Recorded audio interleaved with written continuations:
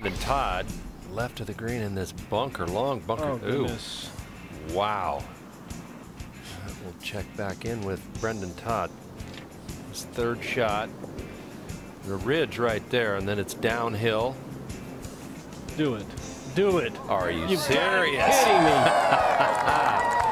If that's the shot that makes him the cut, that's amazing if that actually turns out that way. It's the lie of Lanto Griffin in the bunker. Oh, yeah. Wow. Bounce it through the rough. Wow.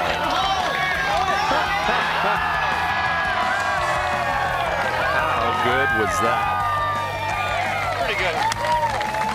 Well, joining the party is Mark Hubbard, also looking for his first win. Takes a full swing at this eagle putt at number 4. This is a big shout, long distance, 80 feet and 11 inches. Unbelievable.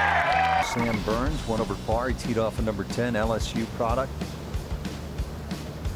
Well, hello there. Made that look pretty routine. The best shot from the second round of the Houston Open comes from Mark Anderson, 169 to the flag at 17. And what a beautiful shot on the par 4 over the ridge and in the cup. An eagle 2 from Mark Anderson.